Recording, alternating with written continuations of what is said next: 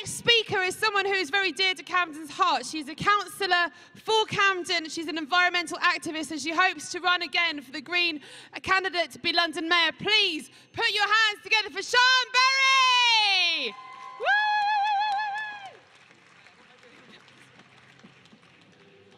Hi, thank you for having me. It's absolutely extraordinary to be part of this and an honour to be here.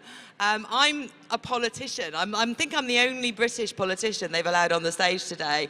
I'm a Green councillor here in Camden. I am hoping to be the Green candidate for Mayor of London next year, but I'm not here to tell you to vote for me.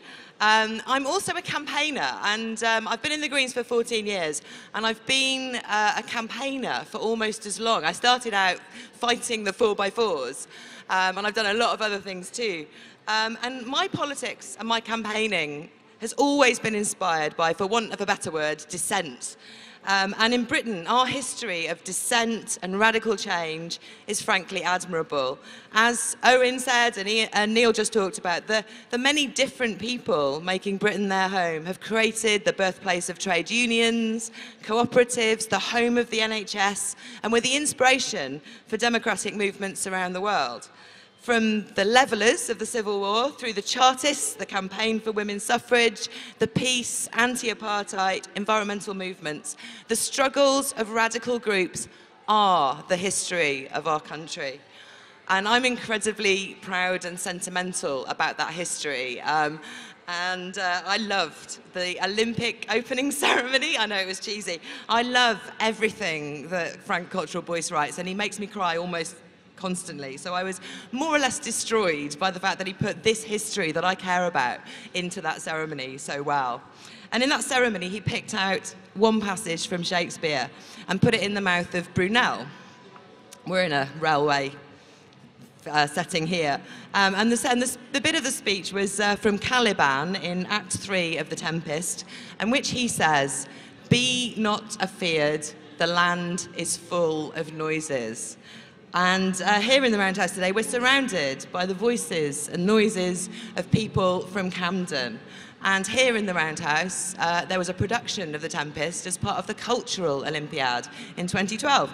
So hopefully, the voices of the real actors who spoke those words are here in the room with us today as well. And now again, true to our history, it's our island's noises from the people and from the grassroots that are taking the Westminster bubble completely by surprise, again and again at the moment, starting a year ago, almost exactly, with the incredible participatory surge of radical debate and thought that came with the Scottish referendum, continuing with the huge leap in the membership of my party with the Green surge, and now with a flood of supporters joining Labour to vote for a radical former anti-apartheid campaigner who's pro-peace, anti-austerity to lead their party. I mean, I don't agree with Jeremy Corbyn on everything, and I've talked about how the need for voting reform, deeper changes to democracy, needs to be more of what he does if he wins. But I've also talked about how exciting it is that so many people are getting involved in deciding the future of the Labour Party. And like Owen said as well, they're not excited by his personality or the idea that he personally will save them. It's by the ideas that he represents.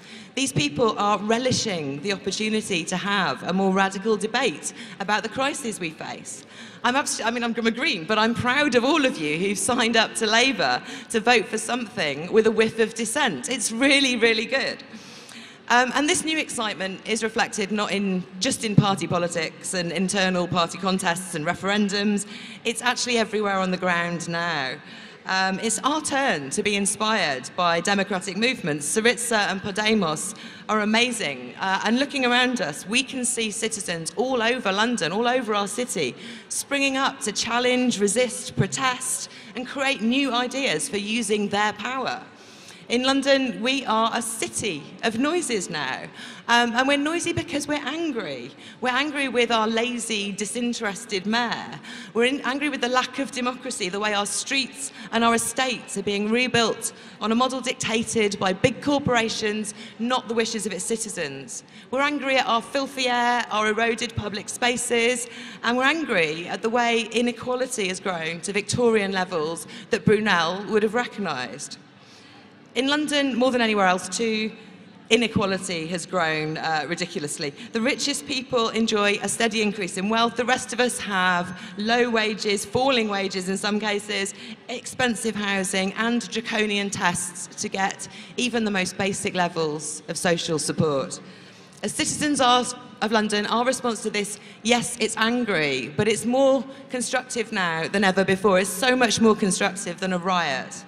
All over the city, we've got a revival in campaign groups and activists challenging the current mayor, challenging their local councils and the government's injustices on housing, policing, we just heard, wages, jobs, our rights and safety and the environment we live in. And we're also seeing a revival in something else, which I think is really important. It's solidarity. Not only for activists working on the same cause, but between activists, making the links between their different causes. It's the kind of solidarity we saw in 1984, when lesbians and gays support the miners made the links between the struggles of the miners and their struggle for equality and the common harassment and suppression they faced.